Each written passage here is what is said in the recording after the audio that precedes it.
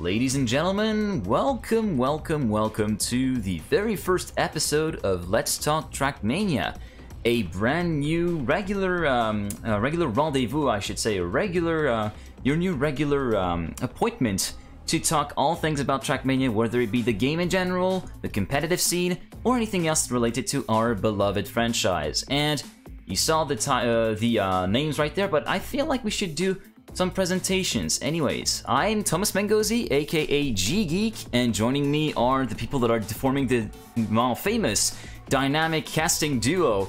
And yeah, where side bets are a thing, and where caster scores is also a thing, and everything can go wrong at any minute. So anyways, you guys have got the picture right now. It is Eirik, Holdal, and Scottie. How are you doing, gentlemen? Welcome. Talking about the dynamic duo, the most useless duo in the game, so that's why we have you here to somewhat save us up here. But yeah, I'm looking forward to this. Yeah, me too. I mean, despite us being, as you said, the dynamic duo, I certainly hope side bets aren't going to get involved in this podcast, or else it's ruined from the outset.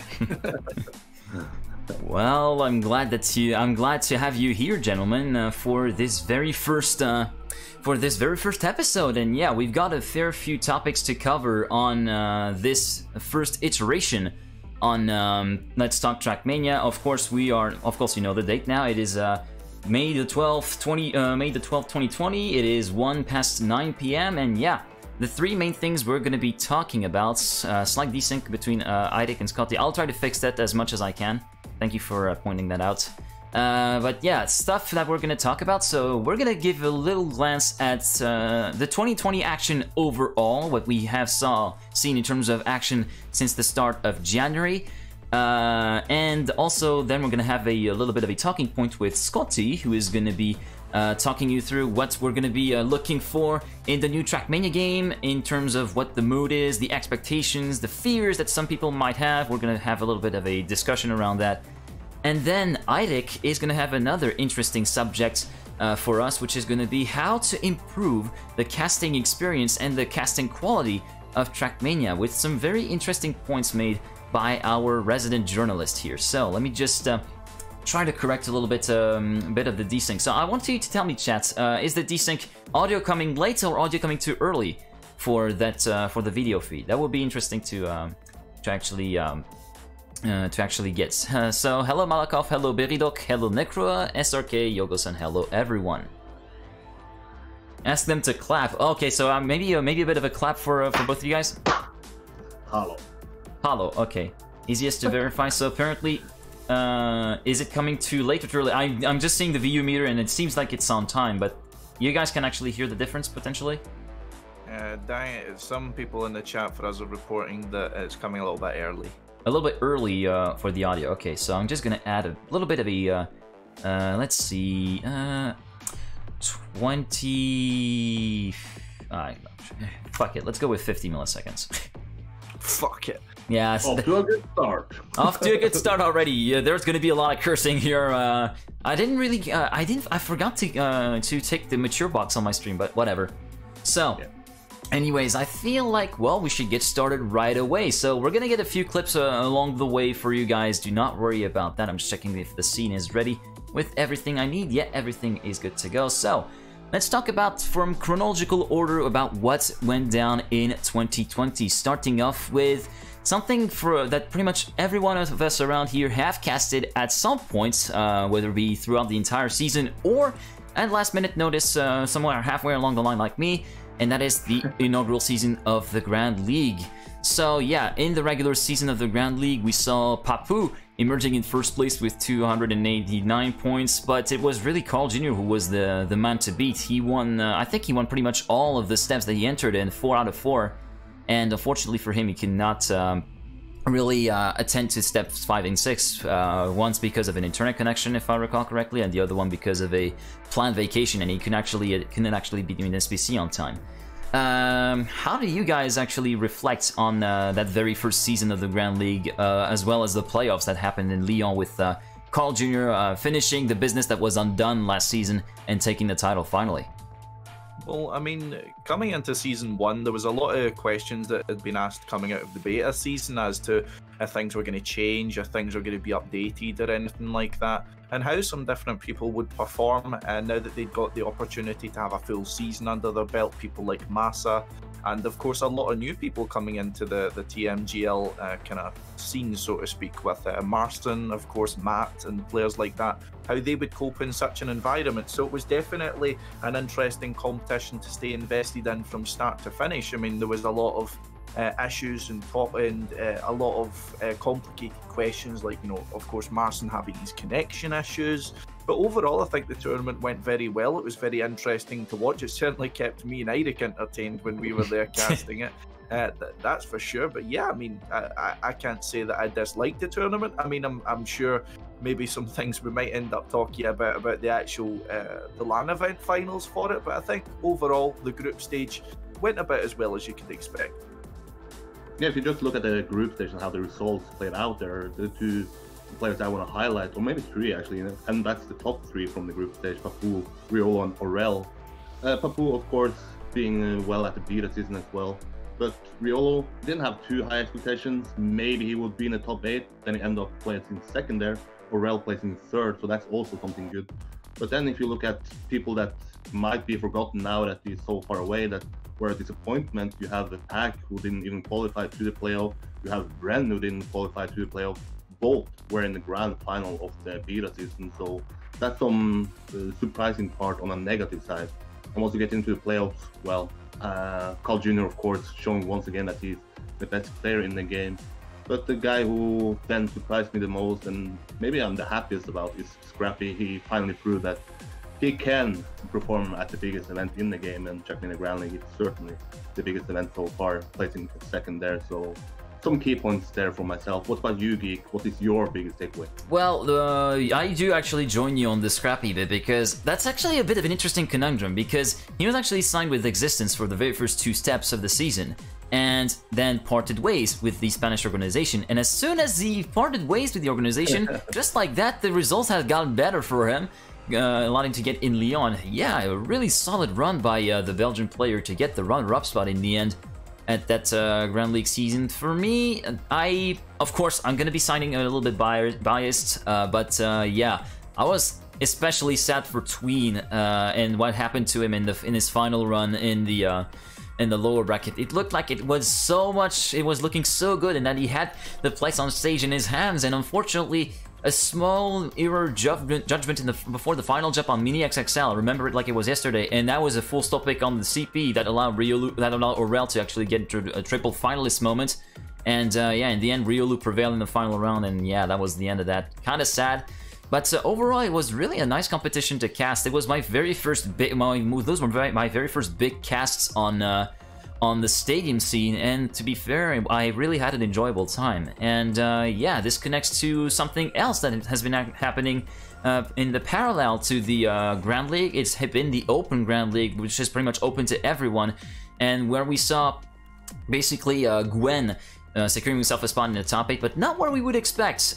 He was dominating the rankings up until step number 5, where he lost all of his points in the first lap on Zeppelin, on the identity, on the very first Zeppelin jump, and yeah, he fell in 3rd place, but that allowed Afi and Yannick's the two Swiss drivers to top out the top 8 and actually get into the combine. And combine was definitely interesting. Of course, we saw Gwen coming out on top on everything, winning 3 out of 4 phases, absolutely insane. And Afi also emerging in 2nd place with a really nice shot, with actually securing himself a spot in the next Grand League season. What were your points on actually seeing the young guns take on the big boys of the competitive scene? Well, I mean, yeah, going into the combine itself, it was extremely interesting, especially because of some of the faces who were in the combine who you might not have expected. I mean, your players from years gone past through tech, and also exactly as Eirik was saying, from having such strong performances in the beta season, you had people like Pack, you had people like Carl Jr. Not Carl Jr. Sorry, Pack and Bren. Pardon me. Yeah, I got the two Solary ones mixed up there. But yeah, you had really big names down in the combine. You had Massa down there as well, which was very interesting to see how because the questions were being asked like about players like Hafi, players like say Volnera, Yannick, Gwen, about how they would perform, because they'd perform so well in the Combine, but how they would actually perform against the real top level kind of multi-style players and things like that. And I think they did get the chance against some top level multi-style players. I mean, I don't think Pack and such were down there as a result of them not playing well, but yeah, I mean, it was certainly interesting to see how they coped with their issues, so to speak, and how they eventually overcame. And now Gwen and Afi are confirmed as part of the Grand League, and it looks like we have lost Eirik. Yeah, we've lost Eirik, and he's popped in your spot, so that's great. I'm gonna have to redo that. Get used to this. Get used to this. Get used to this. This is the very first run. A little bit off sync, 20 millisecond more delay. Eirik is okay with sync. Thing is, I don't really have a per partaker source. We don't have your image yet, Eirik, by the way. So we're just gonna have to wait for your camera to come back on. I'm just gonna drop. Okay, Scottie is back on, and yeah, we're back with all the same place. I didn't have to change anything. Great. So yeah, we had Scottie's point of view. Did you have anything that you could potentially tell about the Combine, Eirik? Of course. When we look at how we ended up with Gwen winning it, from the moment we had the announcement of the 16 players from the official Trackmania Grand League, Gwen was the player I missed the most seeing there. I don't even understand why he wasn't in. In the end, I was explained by Softy that he was too young, so he just had to perform well in the Open Grand League, and he would eventually be in when he's 16. He will turn 16 before the Season 2 starts, so that's not going to be a problem anymore. But the player that surprised me the most in a positive way is Afi and Yannick.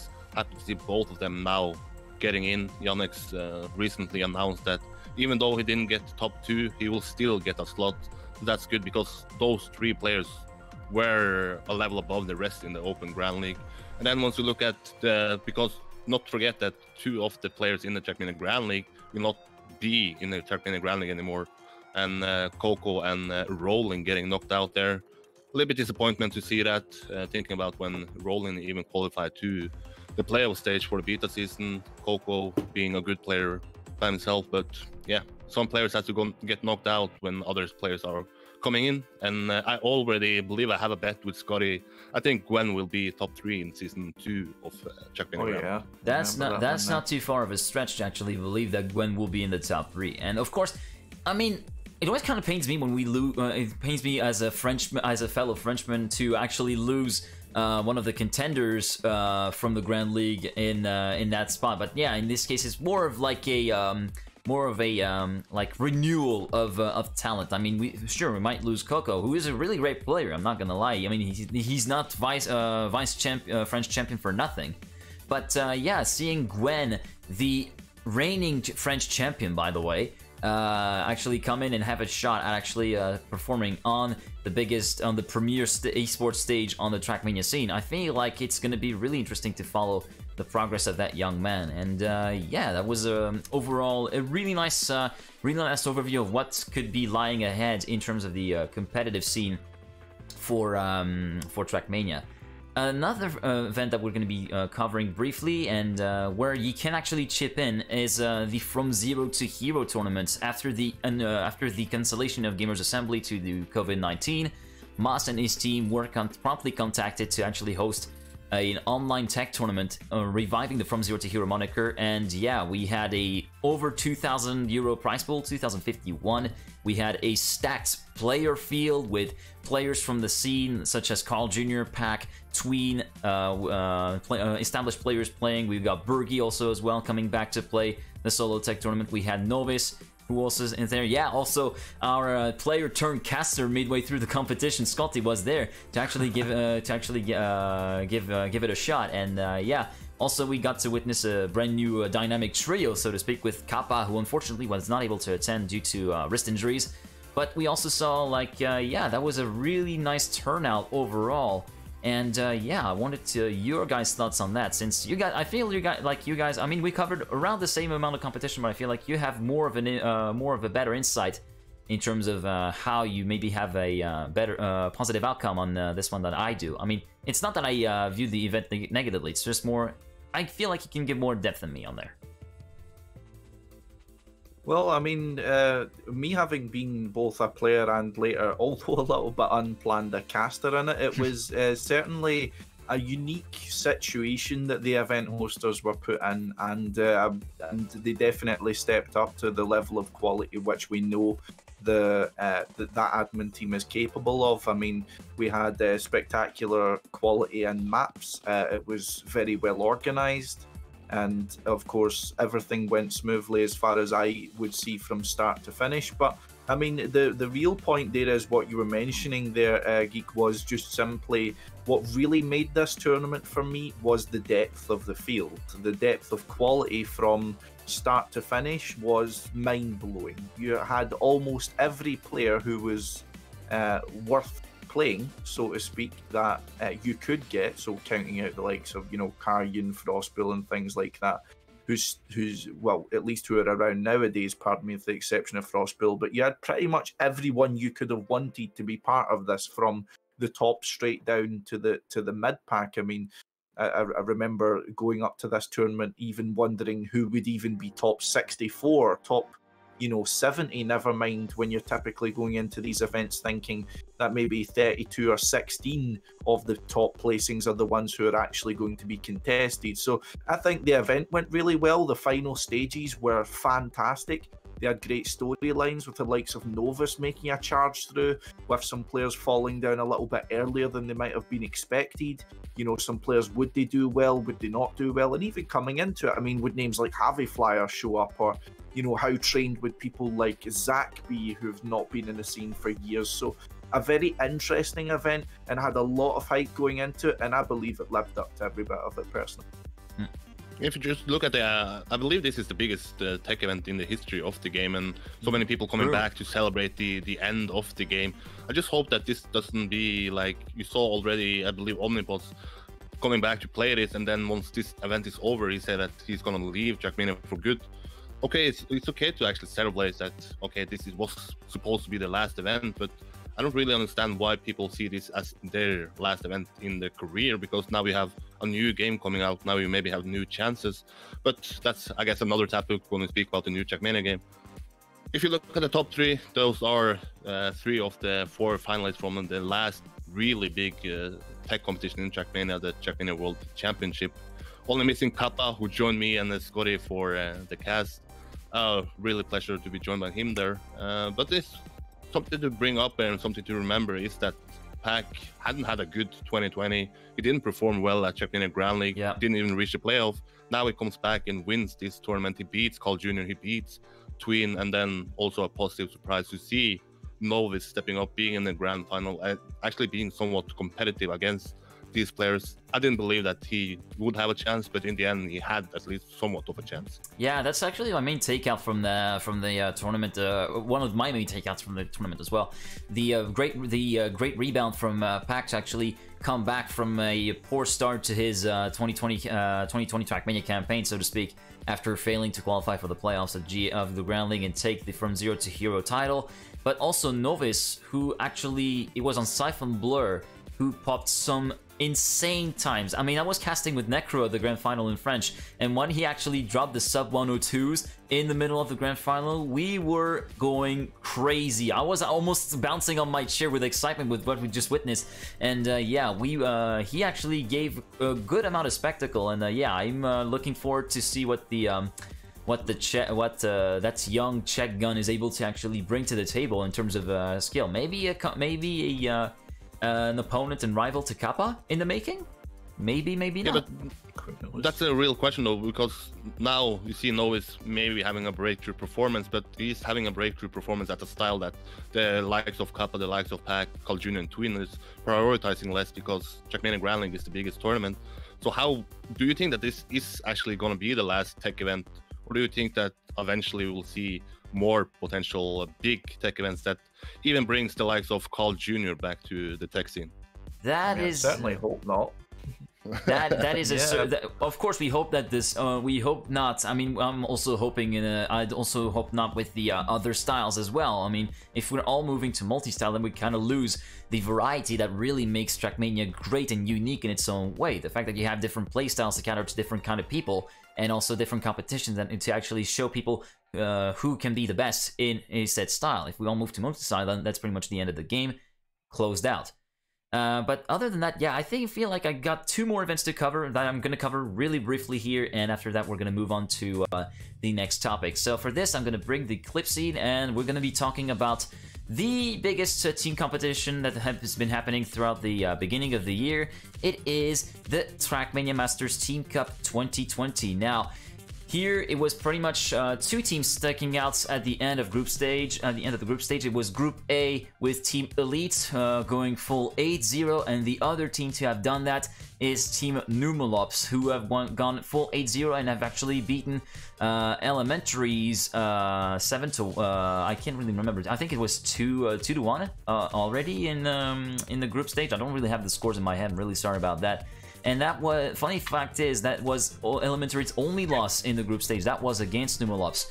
And Numalops headed into the champions bracket along with Elementaries, and they faced off in the winner bracket final, with Numalops ending up losing that fight, so that was pretty much dead even for both teams, and they would have to face THE in the lower bracket final.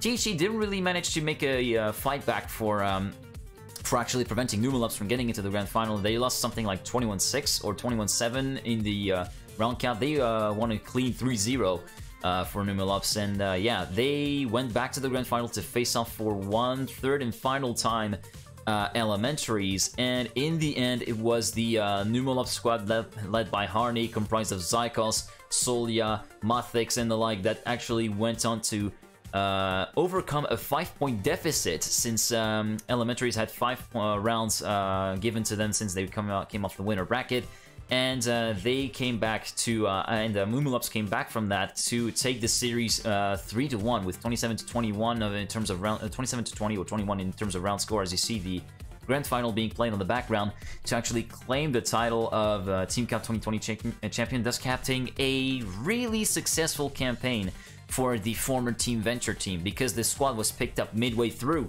the TMM Team Cup to actually become Numalops, and yeah, I feel like we're going to be seeing some great, more great things from the Venture lineup.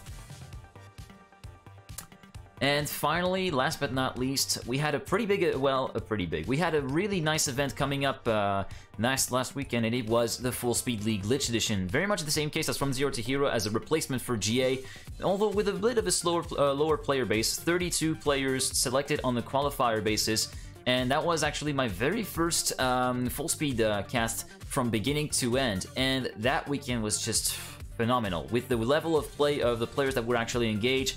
We had Mudda, who was actually taking part. We had Kid on his last competition on Trackmania before taking a retreat from competitive Trackmania to focus on his studies. It was absolutely beautiful to see. We also had Darkbringer, who was actually in there, and yeah, the standing of the playing was insane, especially in the winner bracket final. We just had Mudda dropping a new Daddy 1 on I think it was Bykit, who he dropped a 42.1, which was the only 42.1 on that stage circuit, so truly a mad lad. And in the end, it was a tense battle between Kid and Mudda, but in the end it was Mudda, the Australian Penguin, who prevailed to take the title of Full Speed League Glitch Edition champion. He took to Twitter to say that it was a bit of a bittersweet victory. He would have preferred winning in Poitiers and seeing a lot of people then winning online, but that's the way it goes with the world. You can't really predict what happens. Kid, in the end, secured a second place in his final competition, which is a safe way to actually, which is a pretty good final result before he head to retirement. Then TK completed the podium with third place. Darkbringer, unfortunately, was not able to challenge Aurora Racing's player from Latvia, who's now an American resident, to take third place. Darkbringer will have to be content with fourth position. So then, I feel like we've done pretty much a wrap. We've done pretty much covered everything there is to cover about what's happened in the competitive Trackmania scene in 2020. So I feel like we should move on to our next subject, and for that I'm going to hand it over to Scottie, who's going to be talking to us about what's coming up with TM3, with all the fears that some people might have, all the expectations, and the general mood around the new game. Thank you very much. So yeah, I mean, one of the hottest topics which has been on people's minds the past few months especially, and even over the past few years, is the question of what's been coming next for Trackmania. And the question was then answered coming into Leon Esports when there was an announcement made by Hillis along with Zerator that a new Trackmania was to be expected in May 2020 initially. Of course, we're past that date now. Of course, the clips you can see on screen there were the first that we had then seen of the new Trackmania, and the first information we were then getting was all coming from the same announcement at Leon Esports. For any who were not familiar, it was going to be essentially a re-envisioning of the stadium environment, a kind of bringing it back up to date, so to speak, as of course our lovely Mania Planet game has been doing its rounds for quite some time now. I believe 2012, 2013 is when we were first seeing the early builds of TM2, so to speak, in Stadium. Of course, incorporating new mapping changes, as you can see the lovely new blocks which were teased and streamed there. Retexturizing things like the dirt, make new car models and such, but also some other big changes such as our clubs format, which was being mentioned and as well originally planned to be incorporated with the upcoming Zerator Cup. But of course, I mean, coming into this with the original planned release date of May the 5th, but I mean, as we saw, unfortunately, that didn't happen. But I mean, yeah, it's unfortunate that it didn't happen, but I mean, I guess we could kind of saw this coming a little bit, or at least it was definitely a possibility. I think you guys would agree. Yeah, but if I just bring it up kind of quickly, because they, in the statement they brought up or posted, they said that Corona was the biggest reason for this being delayed.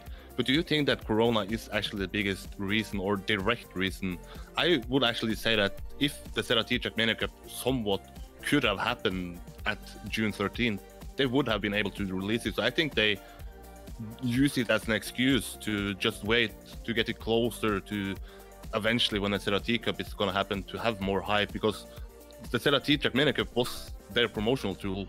Nothing else besides that was announced. That how would they promote this new game? Well, it would be in front of 15,000 people in Paris. Now that's gone. Okay, so it's not a big deal if we delay it a little bit. What do you guys think about that? Do you think that Corona is actually the reason because the studio could not work together? Or do you think that maybe the Serati Cup is the main reason why they don't see it as that big of a reason to actually postpone the date? Well, I mean, going into this, I do agree with you in the sense of thinking it was a little bit of an excuse to use Corona for that. As if we look at it, when a lot of these places did actually end up shutting down, it's not really that much earlier than, and like I would be worried if they had that much work to do on the game by the time, you know, your lockdowns and such were imposed on places like this. I mean, I suppose Geek, you'll know more about the situation, at least in terms of France for that. But I mean, the way I would see it, with the lack of promotional material outside the Leon Esports information, I mean, only just in the middle of April there did we actually get our first proper trailer. I mean, it was getting to the point coming into even mid-April where you could Google search, you know, or you could YouTube search, you know, a 2020 Trackmania trailer, and you wouldn't get it. There was no official trailer. One didn't exist. So it makes sense to certainly delay it, but I don't believe Corona's been the factor to then decide that delay. I think just with the Zerator Cup having its issues, it's allowed a little bit more breathing room for them to really polish up the game, as if they did have to release it on May 5th, which I believe is the original date, then I believe they could have. That wouldn't have necessarily been the issue, but there would have been some creases to definitely iron out. Yeah, for me, that's also the main feeling that I have. For me, even though coronavirus is a valid reason, it's not the only reason, in my opinion, why it was delayed. It was of course, the lockdown being enforced with all the restrictions, with the events gathering more than 1,000 people being cancelled, and also the all the festivals and big gatherings being cancelled until September now. in my end played a hand into the team's decision to actually postpone the game. Of course, that's the way I interpret it. And in terms of actually working with the work from lockdown, I feel like even though they said they can get to some degrees of efficiency, I can relate to that, even though I never really had to work from home in past endeavors as a web developer student. But yeah, for me, it's coronavirus has a little bit, only has a little bit of a role in that, but as like the final straw. But yeah, I feel like, yeah, the cancellation of the ZRT, I totally agree with you on that point, Scotty, has allowed the guys to actually say, all right, this time maybe we can finally get a rather somewhat finished product out on July 1st, and we rather do that than potentially try to meet a deadline by May 5th, which could potentially see, for example, for instance, let's take the hypothetical clubs feature that would not be implemented. And whilst it's actually a big promoted aspect of the game, that would be completely catastrophic, wouldn't it? So I feel like it's not, again, as I said, as you said, Zerator Cup is maybe the main reason with Corona playing the final straw factor. But yeah, I'm kind of thankful that they actually delayed it, because I would rather wait a little bit more to get a finished game than to actually see the release date being met with a rushed game that would actually be in the end disappointing. But do you think, Scotty, you bring up that the trailer was just released 2 weeks before, and that was essentially when they announced that it was going to be postponed. It's 50 days now until the new game is out. Do you guys think that we will have more information until, let's say, when there are 2 weeks left again, or will they go for the same marketing strategy, just wait, and then maybe when it's 1 week left, then we will start promoting it?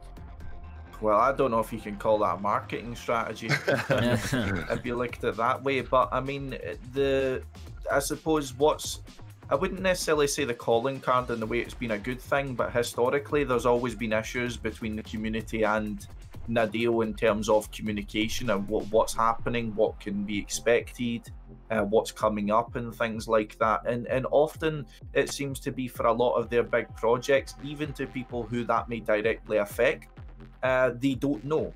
I mean, the information upon look at the Trackmania Grand League beta season as your other example. I mean, we found out about that, and the qualifiers were 1 week after the announcement, if I remember correctly. And of course, in terms of this, is exactly Eirik was saying there, the only time we knew about a delay was 2 weeks before the event was coming out, and that was the only time the game had been officially announced, at least in some sort of format of which people could, promote, some sort of trailer, some sort of, lovely articles. It was one of the only times that was actually done in English as well. So it went to show that there was a lot of things still left to be done in that kind of sides of things for me. But I really think that this was the best decision for them. I'm just interested to see if the communication is exactly you're kind of asking there, if the communication does kind of pick up a little bit, but I'm not hopeful. I mean, I've personally reached out through the private forums they've opened with some beta testers and things like that to try and seek new information, because, well, of course, the initial deadline has passed. We are still within 2 months of the game coming out, and we really don't have any idea what the club's feature will actually entail.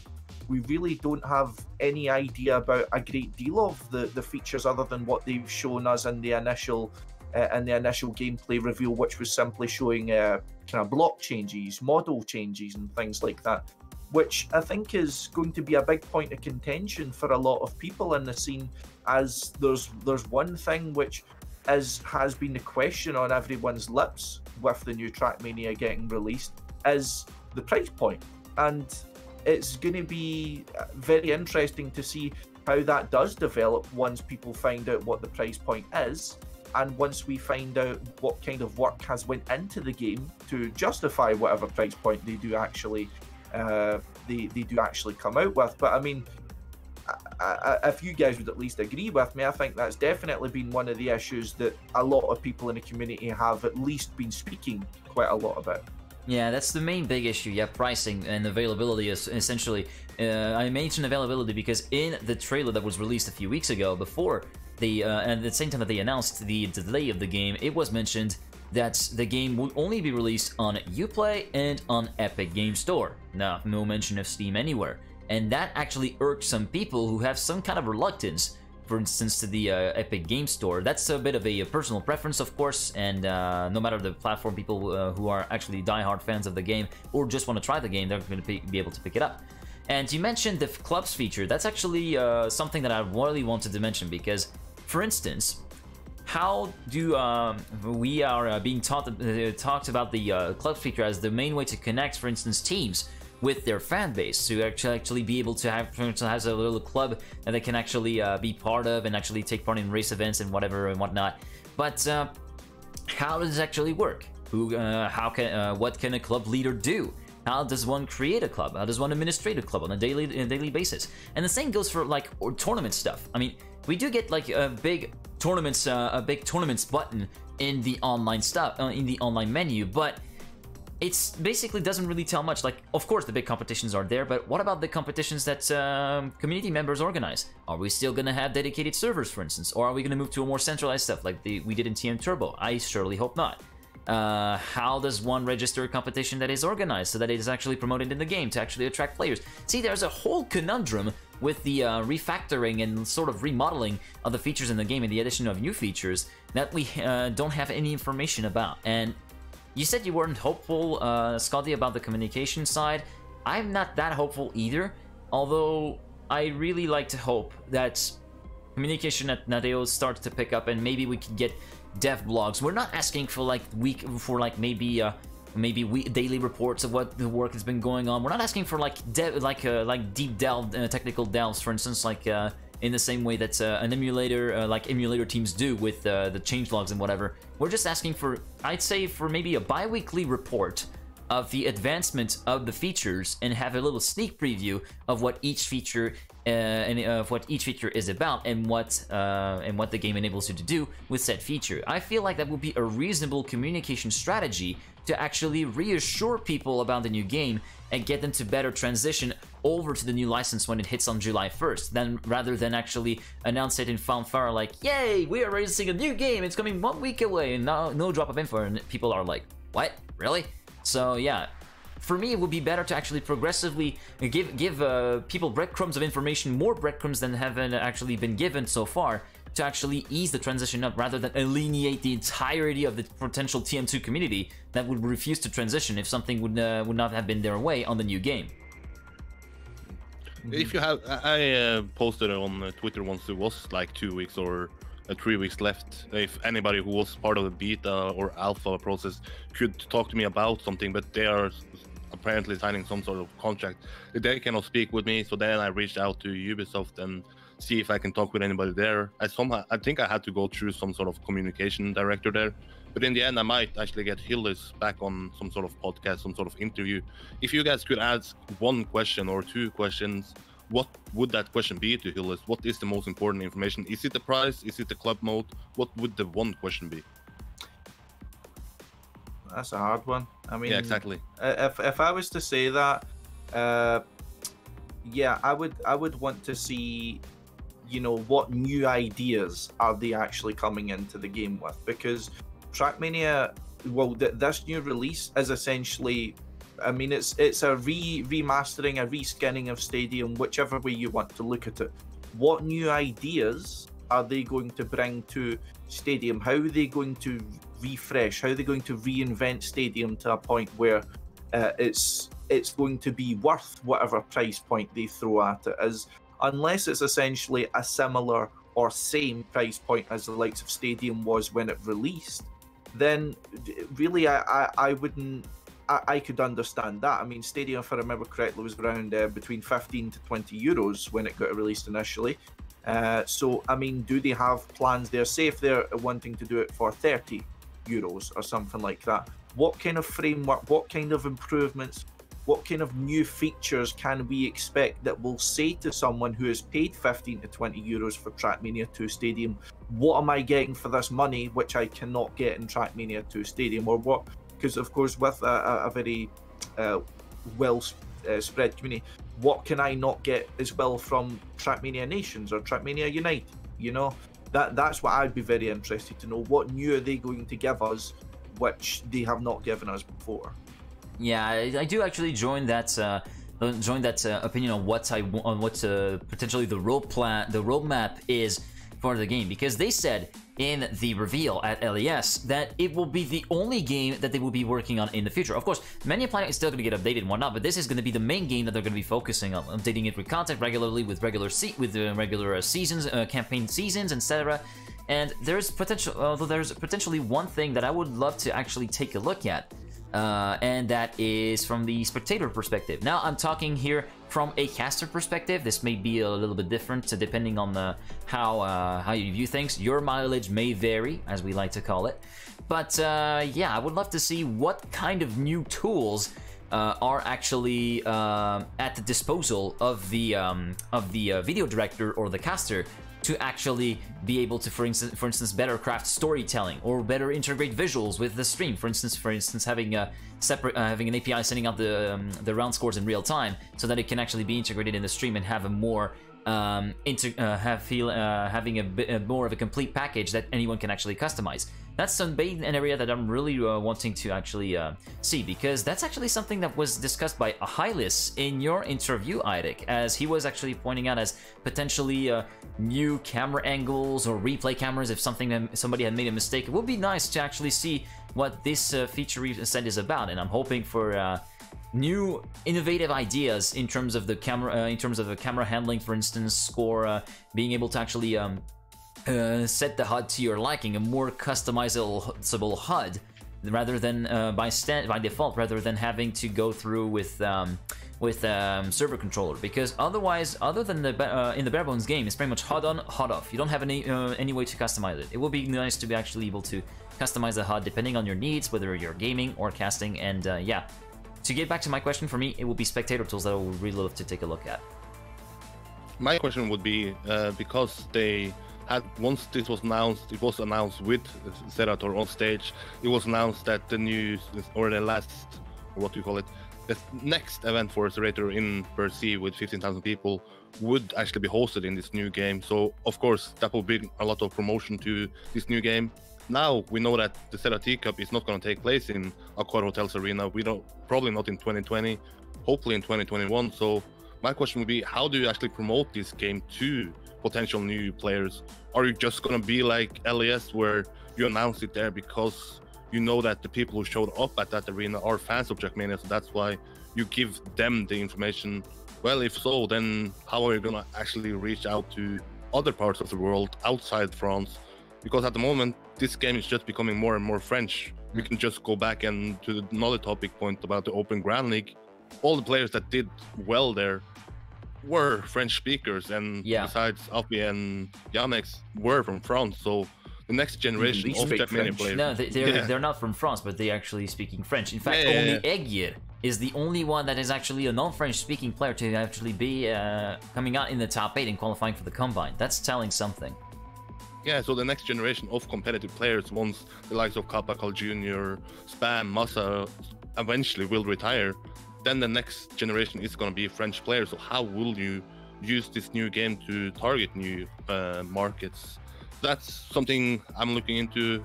If I get a question on that, I guess that's left to see. Hopefully I will get the interview done in the near future. But are you guys hopeful about this new game? Overall positive? Could this be a new life for Trackmania, or could this eventually be the end of the competitive scene in Trackmania? I mean, I'm getting similar vibes. I mean, me and you spoke a lot about this before through some other podcast projects we done, Eirik. I'm getting Air France Cup vibes from this. You know, so what I mean by that, for those who maybe didn't know so much about it, me and Eirik were looking at the Air France Cup as being potentially a monumental, event for Trackmania.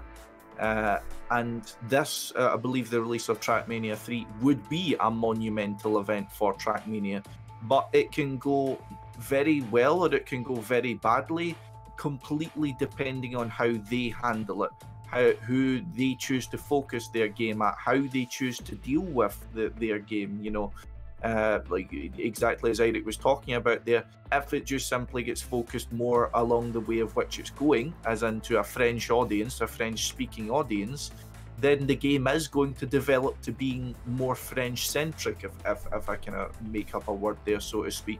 The game is going to become more isolated instead of being expanded more to new markets, to new regions, to promote more interest and make Trackmania into a snowball of which I believe it could become, into something which could generate international attention and could again snowball that attention. We've seen with Trackmania Grand League that Trackmania can approach and can sign bigger sponsors to players. We've seen some teams getting involved that we would have never considered would be interested in Trackmania after the likes of Dignitas and Acer dropped their colours in Trackmania, after Expert dropped their colours in Trackmania, and then seeing a wave of sponsors coming in that are recognisable, teams like Space Station Gaming, Pittsburgh Knights, Veloz, who have great bases in international esports, as well as some high-tier French organisations, then it shows that Trackmania definitely has potential, but it needs to be pushed in the right direction for that potential to be realised. Through the history of how things have been handled in Trackmania, I am hesitant and I'm very concerned about it, but I would like to believe that they are individuals that are capable of seeing what we see as well, and it's not just simply because, I mean, you can always sit on the outside and think to yourself, I would be able to do this better. I'm sure they have thought the same kind of things we are thinking, and I'd like to think there's a bigger picture that maybe, for example, I'm not seeing, but I'm hesitant and I'm anxious, but I'm still hopeful, to at least directly answer your question. To be fair, I'm gonna speak, of course, from a. Now, I'm not gonna be taking a from someone who's inside the competitive scene. I've been there for less time. I'm more of a basic. Some people would call it a basic B perspective, as more of a player. Of course, whenever a new game comes out or something from a license that I love comes out and is announced, I'm really excited to play it. But here with Trackmania, a bit of an interesting conundrum comes here. I'm taking a little bit of a cue from chat, because some people have been wondering about why don't we have microtransactions with Trackmania to keep the game free, with some suggestions, for instance, with skins being on the lockdown and actually being proposed as a for paying for skins to actually bring revenue to the game. Well, that would be a good idea, but Trackmania is pretty much is also a real content powerhouse that has been for free pretty much since the beginning. Well, since the beginning of Nations, if we want to be precise. But yeah, it's really one of these those games that is so content focused, especially on the skin department, that I feel like trying to bring a dramatic shift to the way that we see how we have to acquire skins. If we shift from a model where most skins are available on Mania Park with a few select skinners providing high quality work with paid via payments, and then shifting from that for a fully locked down stuff with curated skins only available through Nadeo and incompatible with stuff from available for free from Mania Park, it feels like we're losing an entire pane of creativity on behalf of the entire community right there. Skinning has a really huge community behind it that I do not want to lose. That's more of a specific stuff. But yeah, otherwise, I'm pretty cautious, a bit of more of a wait and see kind of thing. And I'll finish with one thing. There was this debate about microtransactions in Trackmania, and Timania makes a really good point here. In the chat, I'm taking this reading from the chat. The thing is that I believe the Trackmania isn't in a state to integrate good monetizing options on it, besides of maybe renting dedicated servers on Ubisoft's infrastructure. Sure, but even then, that the game can't rely on it. So keeping the buy the game philosophy with keeping the same content connection as it is now would be at the moment the only possible way and good way of doing it, even if it may suffer from less players. What's your view on this particular point from Trackmania in terms of monetization model? Of course, that goes back to the pricing thing, but I wanted to have your view on that before moving on to the third and final subject. I mean, well, if I'll have my kind of part on that, with the whole monetization thing, I'm interested to hear that idea about servers. It's not really one I considered going forward. I more was looking at the kind of skin side of things, or how they would maybe attempt to, you know, monetize like premium tournaments, like say for example, free tournaments we don't have a planets. Oh, sorry, I clicked the wrong button. Okay. Okay, we're back. Sorry, that was Episode one, wrong boys. clip. Episode one. Remember, Yeah, and I completely fecked it. Window capture got broken. Really sorry. That's the joys of experimenting with new concept. Bullshit.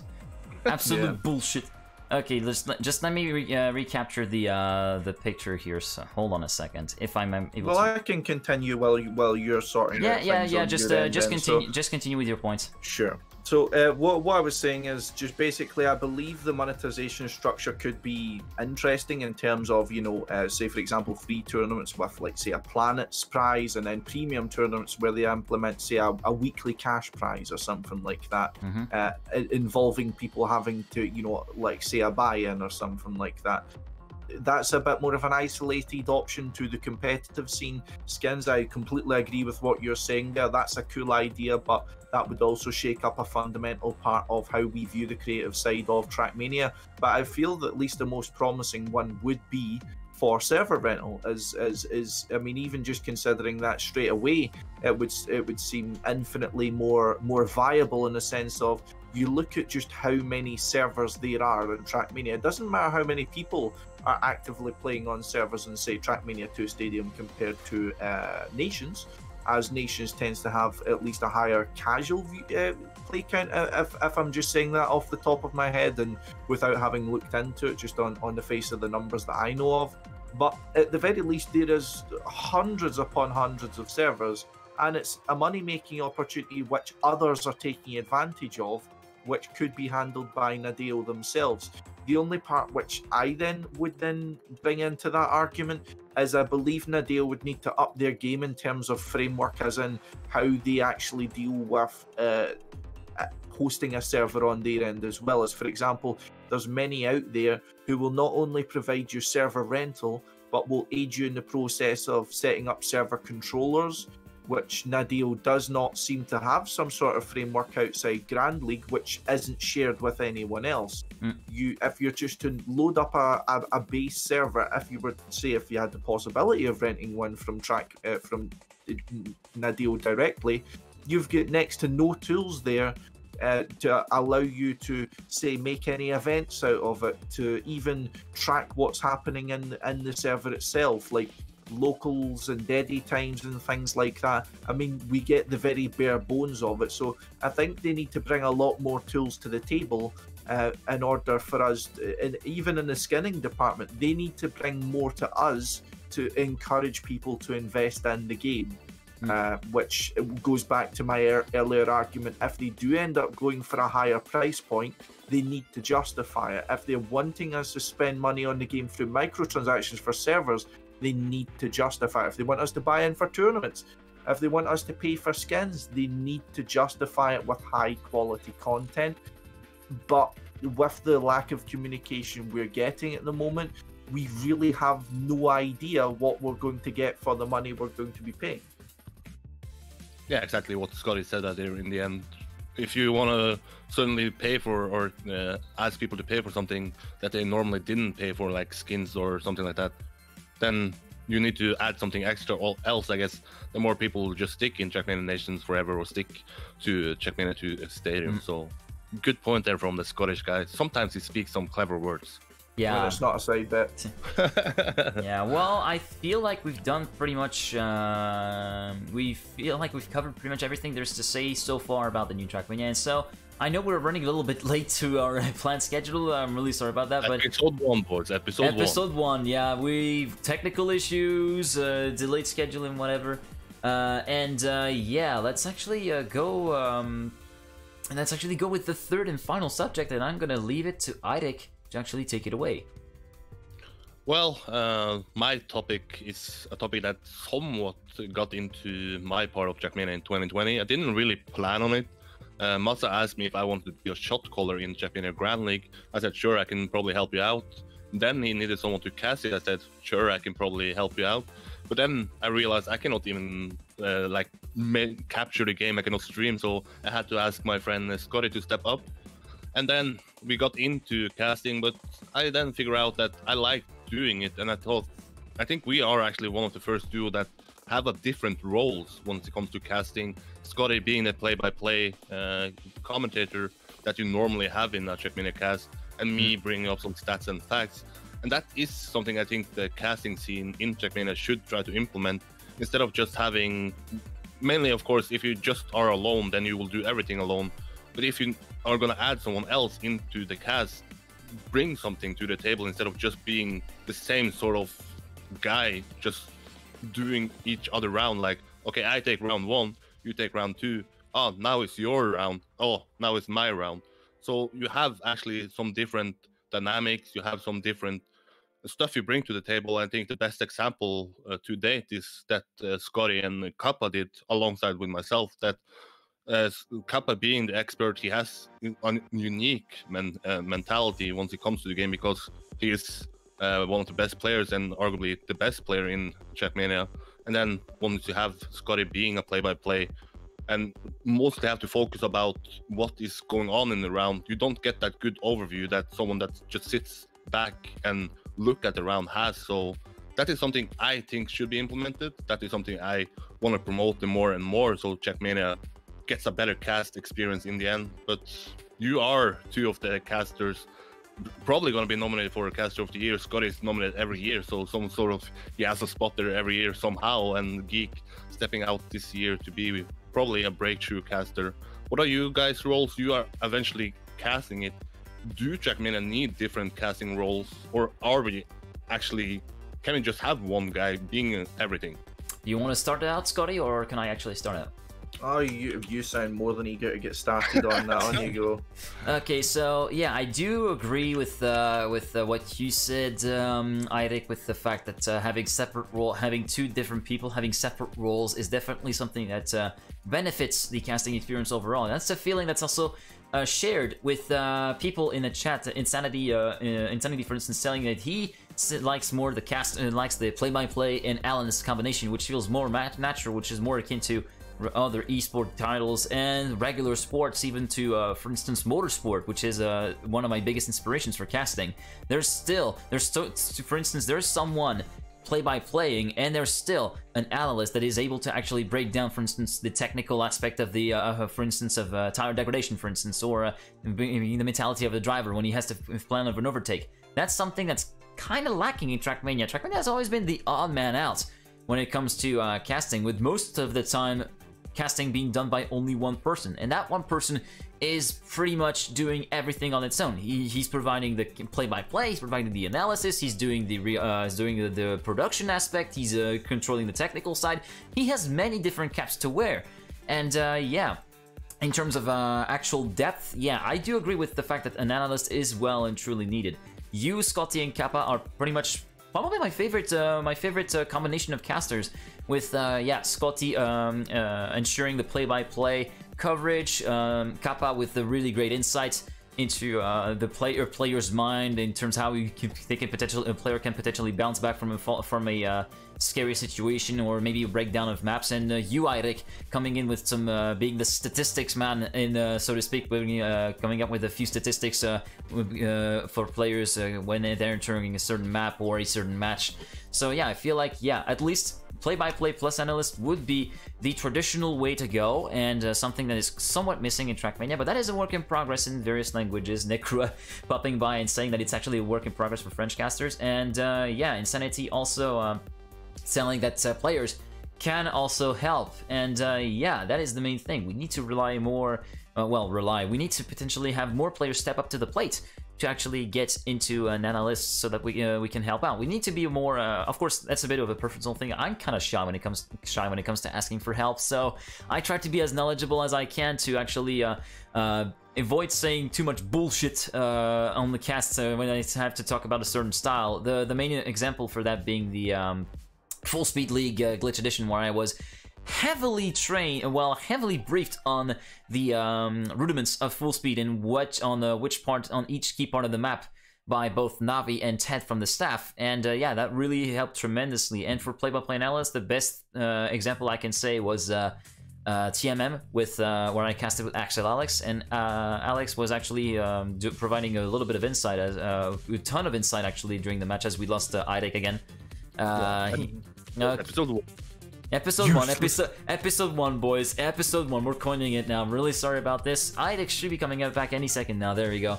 So yeah, as I said, the duo with Axel Alex was probably a good example also of play-by-play and analysts working together to provide a bit more depth into the cast itself. But your example of yourself, Scottie, and Kappa is probably the best out of the bunch. Yeah, I mean, it's hard for me to say when I, of course, was the one who was actually casting. We are the best. We are the best. Yeah, but I mean, I would agree with you in the sense where it's at the very least been the most structured cast that there's been that I've observed in Trackmania.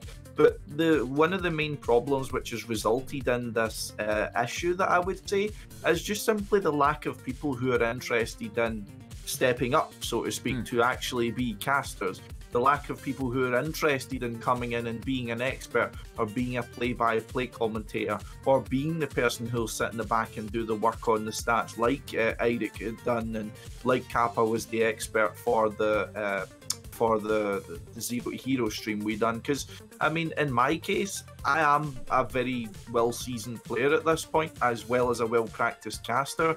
I can do the research myself, so I'm happy to fill in any of these sort of roles. But there's not as many other people out there who are going to be play-by-play in the case where I would then do stats, or where I would be the expert to someone else doing play-by-play. Of course, the other disadvantage I have being the expert for someone else's tech cast is normally I'm playing or attempting to play in the tournament itself as well. I'm putting the attempting asterisk there for Zero Hero, of course. But I mean, the problem is with that is just the lack of people who are just simply involved in the casting scene. You, at least recently, in terms of English casting, there'll probably be a name I'll forget, but I mean, the three main names that stick out to me in English casting would be my lovely co-partner and the stream today, Geek, of course, my beautiful Turbo in chat. Eirik, of course, steps in for some events here and there, but as he said, more of a stats person, and then myself coming into that as well. So that's 4 people trying to cover essentially when there's 3 roles that you can fill in a Trackmania stream. Trying to have 4 people covering 3 roles, and considering most times in most tournaments you're having 8 matches on at the same time, you're having 2 matches on at the same time. There's just not enough people to do it, and people naturally, at the very least at the moment, prefer doing it more individually. I mean, a lot of people in some cases prefer solo cast because it has more control over their own dynamic. I mean, I've certainly been in that case, although I enjoy dual casting as much. Again, it's, I suppose, different strokes for different folks, as they say over here. But also, one other part I would like to bring up about Trackmania and casting, which kind of causes a problem with how you would typically structure things in another esports environment. So I'll give you the parallel of Counter-Strike, for example. So if I'm the play-by-play caster for Counter-Strike, I can cast during the round, I can tell you what's happening, and there'll be little downtimes in the rounds, you know, where the players are setting up, where you can have the expert, you know, chip in with some parts and things like that. And then once the round's finished, you have, like, say 30 seconds of a break between the next round, and then you have time to bring stats in, you've got time to bring analysts in, you've got time for the play-by-play to highlight some things they wanted to talk about. In Trackmania, you have a 50-second blitzkrieg, and then, or, you know, however long the round actually is, going a billion miles an hour. And only a 10-second pause. Yeah, you have a 10-second pause, you have the round finish timer, which is normally about 5 seconds, and then you have 3 more seconds for the start, and then there you go, you're straight back in for another round. You've got 5 minutes, or in some cases the maps are longer, 10 minutes before you'll actually get to breathe. You'll actually get to analyse what's happened. I mean, we had times with Eirik, I wanted to bring Eirik in much more to the cast in Zero to Hero, but there was times where he was going 10 minutes without talking, and there was nothing we could do about that, you know. There's no time to get him in while I'm trying to shoehorn Kappa's information in, because like you're just having to talk over the rounds at some point, and that's something that I would maybe be interested in seeing something like, say, more spectator tools that we're bringing up earlier, or just simply a competitive mode, you know, because from a caster's point of view, you don't have the time to digest what's happening, you don't have the time to talk about what's happening, you know. And then following on from that, I mean, even players, they don't have the chance to digest what's happened in the round. You know, they don't get the chance to refocus and get back into their game. Hence the pause system that was implemented back in Trackmania Pro League. So, I mean, there's a lot that can be done about this in terms of what I was talking about with the casting side of things. A lot more people could get involved. Nadeo could do a lot more. So there's a question of just simply what will actually get done to deal with some of these issues we're seeing. Yeah, but just to bring up how eventually Kappa stepped in to cast with us, he was posting on Twitter that he cannot play because of his wrist injury. Then I commented for fun like, it's time to step in as a caster because I would love to hear him cast. And then he hit me up and like, yeah, I'm actually down to cast. So sometimes, Geek, you brought it up that maybe you're afraid of asking people to step in or maybe to cast. Don't be shy, just shoot your shot. Ask people, ask some players that, hey, are you able to help me out? Even though you don't want to specifically ask someone, you can post up a tweet saying, hey, I'm casting this event. Is there any players that maybe want to test themselves as a caster? Myself, I would never have gotten into casting if I had to do everything alone. I need to have a caster with me to actually stream the game, to actually do the play-by-play. If I have to cast something alone, well, it's not going to be a good cast. So that's what I think the main issue is, that maybe some people are too afraid to ask. And once you do like solo cast, in the end of a tournament, you have too many casters. And then it comes down to, okay, so who do we give the cast to? Let's don't bother. Let's just give 2 play-by-play guys the same grand final, so it's 2 of the same role. So hopefully tournament organizers will look into this, maybe ask some players specifically that maybe they have in their back of their mind, because there are always going to be some great players that doesn't play the event, and hopefully they have time. So don't be afraid to ask people to step in and shoot your shot. Yeah, that's definitely something I'm gonna have to work on, and that's actually something specific. That's actually something that yeah, you brought up the fact that you're having to have a caster with you to be able to stream the game, and I feel like that's the main reason. That's the main thing that put me on the map. Actually, we did OGL Step 3 casting together, Eirik, and I feel like that's really the first. That was our first casting experience together. And that was really the first time that was actually feeling alive with casting, because the previous 2 rounds, first of all, they were in French, so nobody would have understood a thing in the audience. And number 2, I had no viewership because nobody knew me, since even though I casted beforehand in 2019, it was Canyon stuff. So yeah, nobody knew me at the stadium at the time, and yeah, having you on board to actually have a little bit of talk during the, for instance, during the laps, which is more akin to motorsports, where a play-by-play and analyst duo could actually work, is definitely something of a break. Now, I wanted to actually focus on something that has been said by one of my fellow French colleagues, Necrua, saying that we as casters have a big problem with Nadeo only focusing on big streamers for events and not on casters that do have a casting pedigree. And we were discussing that plenty of times offline in between ourselves, and I felt like we could actually have 2 options for this. I wonder what your guys' views are on that. I'm just exposing that.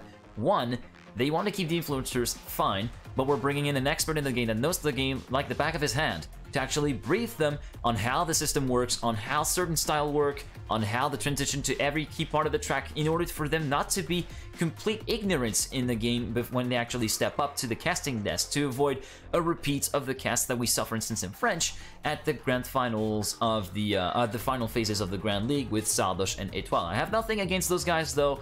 It's just that the casting could have done with a bit better preparation, IMO. And if that's the second option, which would be better, is fine. They want to keep an influencer in for the promotion aspect, hosting, and general hyping of the crowd, stuff like that. Fine. And if he wants to cast, fine. But if we can actually bring someone who's actually a known caster or analyst to the game to actually help the handle play-by-play from time to time and bring analyst bits when needed, that would really elevate the casting quality dramatically on stage. I feel like that's something that's a path that Nadeo should be looking into if they want to do that for bigger competitions, and same goes for big competition organizers. I wonder what your guys' views are on that. Well, it's been something I've been kind of arguing for and pushing for years now. And in terms of a lot of Trackmania competitions, I mean, I've experienced this a great amount of times for offline and online events where not only myself, but I've witnessed other people who have been greatly deserving of great casting work. Namely, people like yourself, Geek, people like Turbo. I mean, I've been in the situation myself. People who are putting in supreme amounts of effort into casting in Trackmania, but they are pushed to the side for someone who brings in a higher viewer count. However, they may bring in a higher viewer count, but they may not be able to provide as high a quality of a cast, or at least a broadcast if we're talking about entertainment side of things as well. So I certainly believe that it's an injustice which a lot of small casters have had to suffer with. I mean, it's exactly Turbo's brought up there. One of the people who's getting some of the most plaudits now for casting so much and being such an entertaining caster in Turbo had 6 viewers in Trackmania Grand League. And you wouldn't even consider that when you're seeing him bringing in hundreds of viewers for Game War Duo Cup or hundreds of viewers for the Full Speed League Glitch Edition. It just doesn't translate, and it's because so many people are being drafted into Trackmania because of the numbers they bring in. Like, for example, when we look back at the beta season for Trackmania Grand League, instead of bringing in shall we say, different casters from, like, say for the German side of things, contacting the old Predator crew or the Stubby TV crew or something like that, and getting, people who know what they're talking about, people who've been experienced in bringing big events in German. They instead wanted to throw money at Trackmania, well, a multi-style streamer who hasn't played Trackmania in years. And the same side of things, they contacted me personally, asking me for people who would be fitting to do a stream in English, who had massive amounts of followers. And I was communicating with them about this, asking, saying, what are you looking for? Like, what kind of people are you looking for? And I was looking up people like, say, for example, Jimmy Broadbent, as he brings in hundreds and hundreds of viewers, and he at least has some sort of connection to racing. And they're telling me, oh, he doesn't need to have any connection to racing. And I'm like, what do you actually want? Yeah, that's the main thing. Do you want people to be bringing Trackmania to you who actually know what to tell people? They know how to explain what's happening. They know what to even talk about. I mean, it's like, it would be like me just getting dropped into like some sort of Trackmania discipline like RPG. Like, I don't understand the tricks of that. I would be dropped into that. I would be able to draw upon my kind of casting experience to kind of at least bring an experience to that, but I'd still not really know what I'm talking about. So it's going to be lacking quite a big part there. So I think that big tournament organizers, so we're talking team tournaments, your big events or even smaller events, need to look more to quality, because that's what's going to get you people coming back to your event and continuing to watch it. For example, if we're talking about just not that I'm calling them out for being a bad example of this, but if we talk about the Full Speed Glitch Edition, if you're watching the Full Speed Glitch Edition and you've had a fantastic time because you're being casted by people who know what they're talking about, who they're being successfully hyping you up about the event, you're going to want to come back to that. You're going to be keeping your eye out. What's the next Full Speed League event going to be? Exactly. However, if you're just going to be seeing a big event coming out that's getting casted by someone that might have the hype, they might have the memes, they might be, I don't know, shouting a lot, trying to bring the energy level up, or however the method of doing it is, you might get the kind of the euphoria from being there in the moment, but you're not going to be looking back to that for the event. You're going to be looking back to that for the person. Yeah. It. So it's a very important thing that needs to be differentiated between that these organizers need to look at. Do they want people coming back to their events, or do they want people coming back to these casters, which a lot of people don't look at? They just look, Virtual has 300 viewers on his stream, so we'll get 300 people watching our channel, instead of Turbo, who gets 10 people when he's when he casted this, so, oh wait, we'll just get virtual instead. Not speaking anything to the quality of either of those two, of course. I mean, I'm not going to put my foot in my mouth there. But, like, that's not how you should be making these decisions. You should be making these decisions upon who are the best casters, not who are the most popular. Exactly. And yeah, that's something that I really... That's something that I've been... the idea in my mind, and that's an idea that I had in my mind, that of actually professionalizing in quote unquote, to actually professionalize the casting scene a bit. That that is to say, create a pool of casters that we know are of high quality, which they could actually back up with casts they have done in the past. For instance, me, I could say, hey, if you want a caster, I am here. I can do in both French and English. I have casted this and this and this and this. You can link a few VODs here, and that's not potentially that's really the way of communicating that you need to have, and that you need to have with organizations in order to actually be able to have a casting spot. That's pretty much the way I got that spot with Pittsburgh Knights. That and Virtual Spotting, the opportunity linking me up to it. But that's big thanks for him, by the way. But yeah, it feels like we're still a bunch of disorganized people, pretty much casting whatever we can find, where we can actually come together as a group, like kind of unionize. Unionize. You kind of know what I'm going for, right? Assemble a group of casters that can actually be assigned to different casts depending on whatever's needs, and that will be for something that would be cool for the Grand League, for instance, where some of the newer organizations, for instance, the American organizations such as Pittsburgh Knights or SSG, have had streamers that, whilst they might be good, they did not make the cuts in terms of Trackmania casting. Most of the time, they would only stick to the POV of their player. They wouldn't really go through the race to actually show people what's going on. And yeah, that's actually kind of taking away the thing. And if the streamer isn't entertaining enough, it's going to be pretty much a dead stream, out of the dead in the water. So yeah, I feel like you should more emphasize on the caster, on the quality of the casts, and actually bringing it forward to people, and actually do more promotion of quality casts than actually rely on personalities on the celebrities' follower account to actually do the work for that. And we have to have the orgs to do the work for this, because they have PR. They have actually PR stuff. They have PR staff in charge of the promoting stuff, marketing, social media. They should actually enable us to leverage that power to actually get a better reach, and that's something that's not difficult. And that's really something that kind of baffles me that we haven't really looked into. I'm just gonna say, I don't actually blame Nadeo in the first place for bringing in a big profile like Sardosh to cast it, because obviously then he's gonna bring in a lot of viewers, then you have a profile casting it. But what I think Trackmania miss, and that was what I was glad when I saw Riolo doing so well, because then you know that he is the caster in Trackmania. He was voted clearly by the community as the best caster in the game.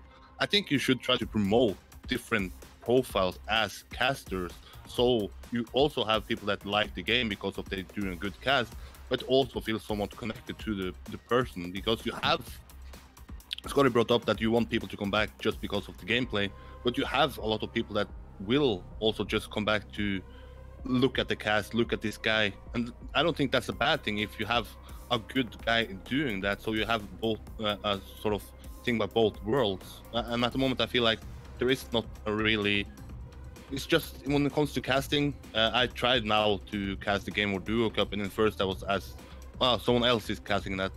So it's more like who is the first to ask, and that person gets the slot, instead of there actually being like Geek says that maybe there is casters coming together, so it's easier to do it. At the moment, if you want to cast, you need to stay on your toes and be the first one to ask. If not, you're too late. So I blame organizers there, because just because someone is first, you should just not say yes to them. You in the end want the best caster to do it. So and like Scottie also brings up, I don't think anybody should just come in to cast the grand final. That just feels a little bit wrong. Yeah, it feels off. Definitely feels off.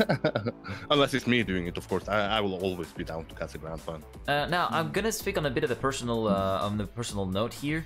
I've never had the chance to actually go on stage, and I don't know if I ever will. But if I ever do have the chance, once this whole thing gets winds Hotels down, Arena. and Hotels Arena. Accor Hotel, maybe not. If I could fix, let's say it ties down to somewhat a bit more modest quote unquote, because that's still big for Trackmania. For instance, Gamers Assembly.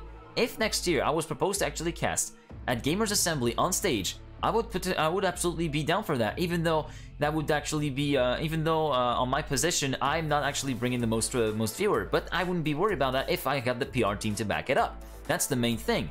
I'm like, okay, I'm willing to go on there, but you guys are aware that I'm not here to, don't really bring the big numbers, and you guys are gonna have to make the work. And if they are okay with that and push the stream forward, then the reach is there, and the cast quality is there, and then it's a win-win situation because the game gets more followers on more followers and viewers on Twitch. The organizers for the events are going to be happy with the audience numbers and happy with the turnout potentially for the years coming out.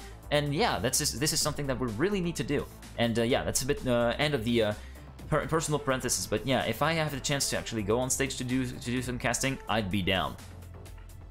Yeah, I mean, I certainly agree with you in the sense, Eirik, what you were saying earlier, latching on to the point about, you know, how casting gets split up between different people in Trackmania. As at least in the recent months, so to speak, I've had a lot of issues with casting personally. For example, when I've been doing, when I have been offered casts in some cases, I've only been offered casts of, shall we say, a group stage or early playoff stage, whereas someone else would come in and do a grand final, for example, because they had a higher viewer count, which is something which, I mean, I feel bad about being offered. I mean, when I look at that and I get offered that, it makes you feel like you're not worthy of such an opportunity or something like that, or they don't believe you're worth bestowing their kind of marquee event on, so to speak, which also in another side of things comes with the whole first come first serve thing as well in terms of this, in the sense that, exactly as you said there, it also seems to be with just the sheer amount of cups which are happening, you know, at the same time. It is very difficult to keep track of. But I mean, I'm seeing people casting and hosting cups that I've not even heard of, you know, and I've made it very clear through my social media that all people need to do if they're going to have me casting things, make me aware of your cup. If I have no idea your cup exists, I'm not going to be able to approach you to cast it. You know, I mean, I'm one of the players who I'd like to think I know a lot about the Trackmania scene. I keep track of a lot of tournaments. I keep track of a lot of players. I know who's coming up and down through the scene, and still I'll see people that I'll see these casts and these tournaments coming up, and I'm like, I have no idea what's happening. You know, I've not got the opportunity to reach out to them and cast that, and by the time I have, you know, they've, you know, someone's already got there first, for example. It doesn't matter if it's, you know, speaking for example's sake, if it was someone who was an extremely inexperienced caster, then I'm not going to get that opportunity because I wasn't there first. It wouldn't matter if I was the best caster in the world. I wouldn't get that opportunity unless I had 1,000 viewers, obviously, as the meaning goes through here. But I think the approach needs to change to latch on to my earlier point about how tournament organizers approach casters.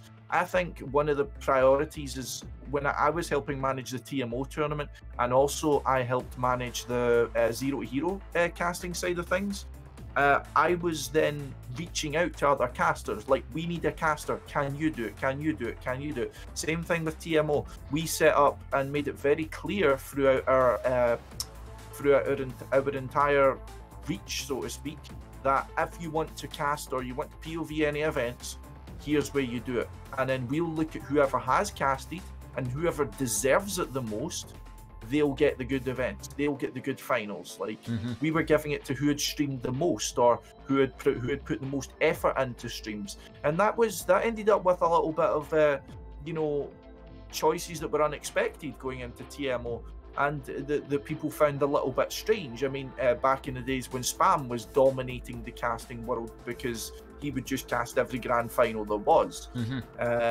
and then people are saying, oh wait, there's a grand final that's not being casted by Spam. So I would say the approach needs to change for organisers and things like that. Not only in terms of quality over quantity, but also, I do find it a little bit hard to say this, but you need to be able to prioritize who you actually want to cast your event. So say for example, as Eirik was saying there, the first kind of cast with a true dynamic, I would say, was the one with me, Kappa, and Eirik, that I was aware of, at the very least. I mean, people might have done it before, I'm not entirely aware. But if we're going to be able to cast that event and we're going to be able to bring you the best experience, not saying that we would bring the best experience over some other duo or trio or whatever, but just for example's sake, then organisers need to at least have a little bit of kind of stomach to basically say to other people who have been there first, look, thank you very much for getting in touch with us, but we believe these other people would be a better choice because they bring this, they bring that, they've got an analyst with them, they've got, you know, they've, like, we had a world champion fucking doing the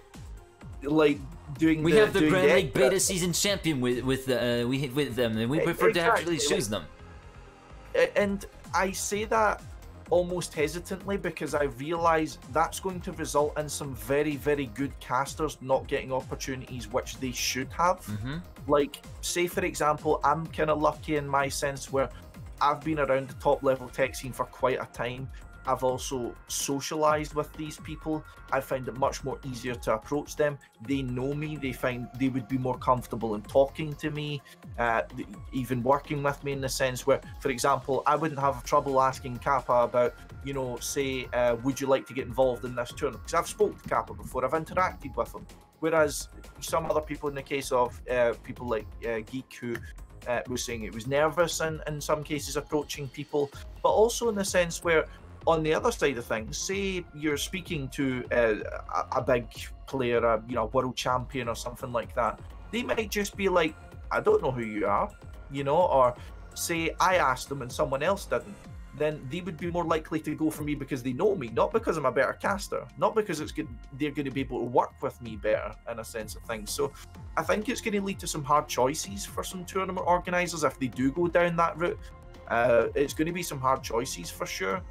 But it's going to lead to a better product overall. It is going to lead to some people being a little bit unhappy, some people getting left out of some casting, some people not getting chances that they would deserve. But it's a question of, do we really want these casts to be as best as they can be, or are we going to go the easy way and have two play-by-play casters doing one round at a time? You know, that's not the best solution. So there definitely needs to be an answer to that. Okay, do you have any points on the final point of view, potentially, Eirik, before we finally close the show? Well, if you just talk about the smaller cups, then I think it's down to the organizers to sort out who is eventually going to cast it and why they should cast it. From Zero to Hero, we came in pretty late, me, Kappa, and Scottie, so we only got to cast some matches, but at least we got to cast some winner bracket matches, so I'm happy about that. But they told that because Turbo and Cenas casted everything, they are deserved of a grand final, and I agree with that. But I just want to point out that casters in Trackmania, it sounds maybe wrong, but they should not expect that everybody that comes into the scenes know about them. That was the problem I had, or not the problem I had in the start, but the problem that I saw in the start once there were so many new organizations coming into Trackmania because of Trackmania Grand League, and they still had this profile from their own organization casting it. And then I reached out personally to those orgs and asking, do you want some Trackmania casters? And they said, of course, but nobody has his up. And then I asked Trackmania casters, are you going to cast Trackmania Grand League? And they say, no, nobody has asked me. If you want to cast something, ask about it, because there are big chances to get to cast Trackmania Grand League. That's essentially how Geek got so popular now that you got the Pittsburgh spot. You are now probably the front runner for caster of the year. Scottie casting for Big, and so this is a big opportunity if you want to essentially later on live from casting in Trackmania. So just because you are a Trackmania caster, just because you're casted some big tournaments, don't expect everybody who comes into Trackmania to see, okay, I'm gonna do a lot of research and maybe I find out who is casting. Put your name out there, put some tweet out there that you're down to casting, hit them up in DMs, just do whatever you can to promote yourself once big opportunities like this comes around. And it's not going to be long until the next one, because there's going to be new organizations coming in for Trackmania Grand League Season 2. So True. be ready to hit them up in DMs. I'm certainly going to do so and see what maybe I can benefit from it, and maybe earn some money from it, so I can be longer in Trackmania for the future. Yeah, I'm probably going to do the same thing as well. I'm definitely on the lookout if there's going to be any more 1v1 me, opportunities. who's faster in hitting people in DMs? Yeah, well, I feel like it's going to be a losing battle for me at this point. But yeah, Nicola actually making a good point, mentioning a caster organization covering the game, covering the Grand League. He mentioned the example of O Gaming, which is a really popular French organization that has channels per game, that has a crew of casters for League of Legends, covering LES, not covering LEC, LPL, and stuff like that. And yes, that would be cool, but I don't really know if Nadeo would really agree with that. I don't know if they've even talked to O Gaming about the whole thing, and I don't even know if O Gaming are interested. That's something that is basically down to Nadeo and O Gaming discussing. Hey, do you want to discussing into this kind of thing? And I feel like, I know this it might be a bit of an unpopular opinion, but for me, having a hybrid of per player casts, per player POVs during the regular season is something that, and a unified cast, one in French, one in English, for the playoffs phase is much better. Is for me a good compromise for compared to what we saw, for instance, in between the beta season and the inaugural season. In the inaugural season, we've had player casts, we've had a stream for instance, we had Ceramic streaming for Aurel, we had Luti casting for Papu, we had Wax and Shap casting for Carl Jr., we had myself casting for Pittsburgh at one point, we had yourself and we had both of you two casting for Masa and so on. And the thing is, that system was throughout the entire season, and while it did allow for some people to actually get their hand into casting, get their hands dirty, the fact of keeping the player casts and keeping organizations free to cast whatever they want during the playoffs, it's definitely not healthy, because I actually sent this into a feedback email to Nadeo actually after the Grand League was over. It just turned into a popularity contest. For instance, Virtual, who is a Gridcaster by the way, I casted with him on Combine, he was awesome, but Virtual was definitely the most watched streamer, streaming the playoffs phase on stage, compared to, I think he had around 40 to 50% more views than all the other English streamers combined. That is that of Sinas on Spam, which brought in the second most amount of viewers, then myself, and then Cousin on Veloce. So yeah, I think a hybrid of these two would be a good compromise, with the pool of casters in the English section feeling on duty for the French cast, but yeah. I don't know, I wonder what's going to be your view on that. After that, we'll close the show, I promise. Get an official cast for the next season of Trackmania Grand League, 100%. Then actually Softy B can handpick who he wants to cast. He can handpick what roles he wants, and then Nadeo and Ubisoft can then promote that stream. And if different orgs want to promote the official stream, or if they want to promote their own POV, then you have that. But easy fix, just get an official cast for the biggest competition and the most prestigious one in Trackmania Grand League. I would agree that there does need to be an official cast for TMGL, because having essentially what would have been the perfect storm for them would be having 16 casts of the same event. And of course in the playoffs it was a joke when you had 4 casts of the exact same the exact same screen, because it was coming from a clean feed. In the exact same language, it just becomes a mess. Yeah, exactly. It was too oversaturated in terms of casting for that, and it just felt like it was just too much. It was just too much want for quantity. They wanted numbers. They wanted to be able to say, oh, this many people were watching Trackmania at the same time, whereas the quality all across the board wasn't as good as it could have been, just because the efforts weren't consolidated behind one person. I mean, look back at the Trackmania Pro League. When we had packages, when we had thumbnails that were all coming from the organizer themselves, because there was a big effort behind it. Whereas you didn't have that in Trackmania Grand League. That was all behind orgs. Some will do it, some won't. Yeah, you pretty much had to DIY the whole way through the entire graphics package. That's pretty much what I've been doing. Yeah, exactly. That was quite a big problem with that. But while I would like a official cast for the next seasons of Trackmania Grand League, one of the main problems I think with that is the approach they've taken to official casts previously. Whereas in previous occasions, when, for example, if I'll give Softy as an example, through Pro League and through, well, Pro League specifically, if I'm giving Softy as the example, in the sense where it was prioritised to people who were the more popular casters, of course not just giving anybody a chance, but casters that were more popular or more favoured, in the sense of just looking at a very minute limitation there.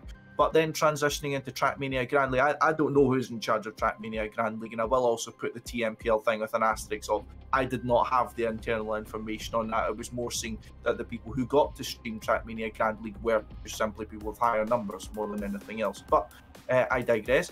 Going back onto the Trackmania Grand League side of things, as I was exactly saying through the beta season, the only streamers they were interested in was people who brought in a lot of numbers. And the people who they were throwing their weight behind in the playoffs were the people who had the most numbers. It wasn't the best casters. So do I really want them to take the same approach for Season 2? I don't know if I'd rather watch one of, shall we say, 5 English casts, knowing that one of them is going to be great, although it may have less viewers, than having one cast which is all right that has 1,000 viewers. You know, I'm not really sure which one of those I'd prefer. So I'd like to see them. I'd like to see them taking the kind of approach we're suggesting, and taking that sort of approach and having an official cast. But something's telling me we're not going to get the best of both worlds in that case.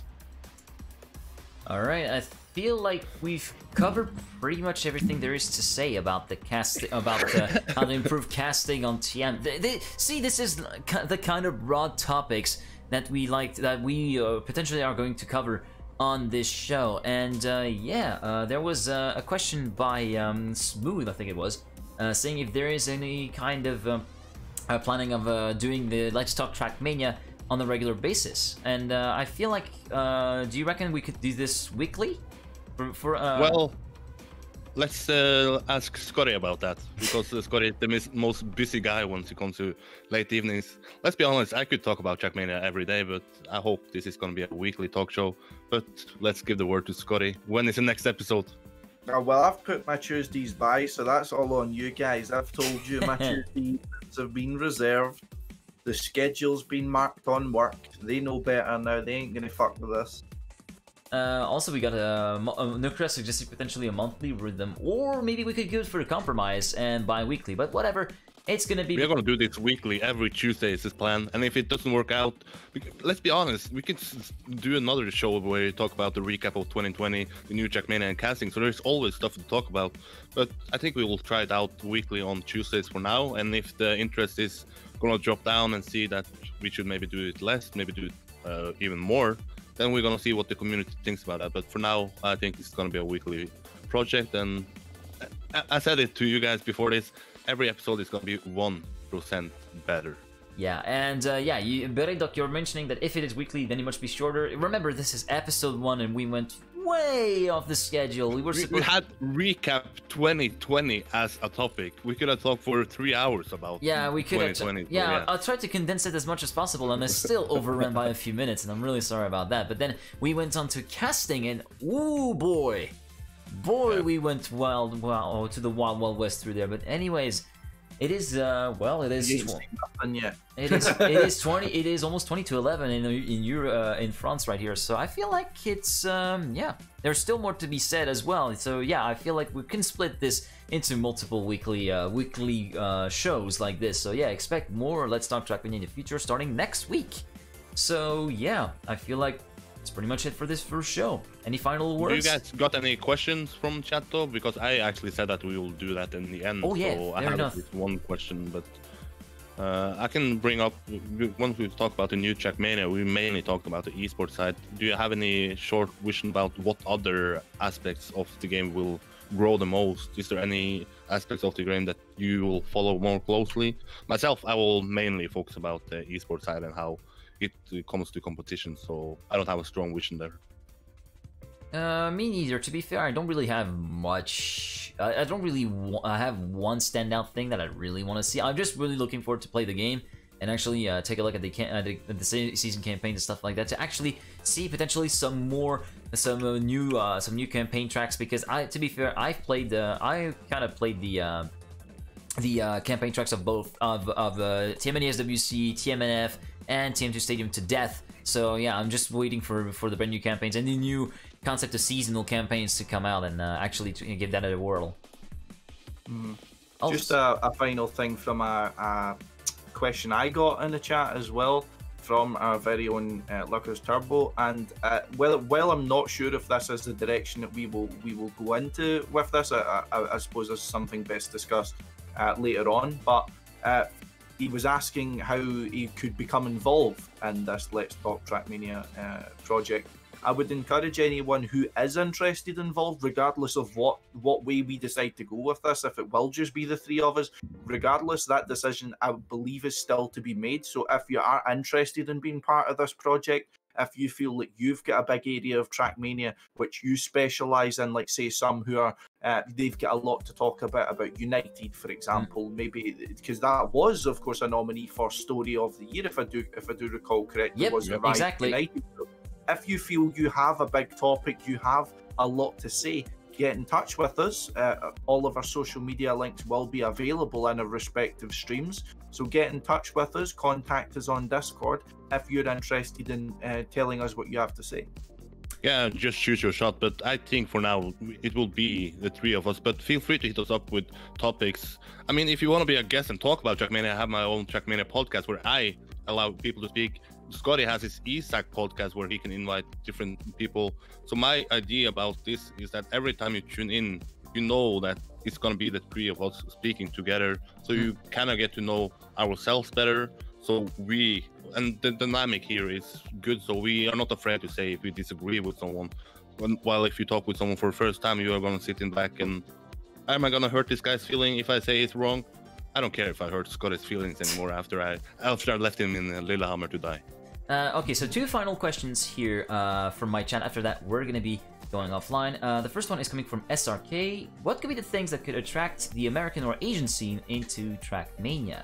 That's something that's a little bit interesting. That's a topic for next time. That's a topic for another day, because there's a lot of things that we could do. And another thing related to, well, coming back to the casting theme, question from Necra. What do you think? Do you think that Twitch could actually have Trackmania in the esport category anytime soon? Do you think that this could be a real possibility? It can, but I probably won't. My bet. Okay. You, Scottie, on this?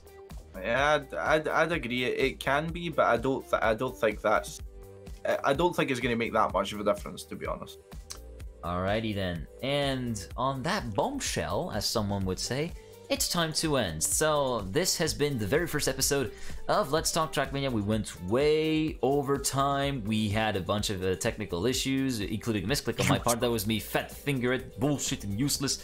But anyways, we hope you've enjoyed the show, and yeah, I hope you guys are looking forward to seeing more talk shows like this coming in the next few weeks from the three of us. And yeah, this has been pretty much it. Thank you very much, Eirik, and thank you very much, Scottie, for joining me on this on the beginning of this new journey. And yeah. By the way, if people have feedback, hit us up. This is the first episode. How do you want this format to be better? I think everybody's going to agree that this should be shorter. That was we planned to have every topic for 15 minutes, but it's going to be the first episode, so it's obviously going to pick some big topics like recap and then a new Trackmania. But in the end, this is going to be around 45 minutes, 1 hour. So if you tune in next Tuesday, don't expect to be here for 2 hours. And yeah, like that, hit us up with feedbacks. Alrighty then. So for this has been Eirik Holdal, Scotsman, and Thomas Mengozi, aka GGeek, and we'll see you next time. Godspeed, people. See ya. See ya.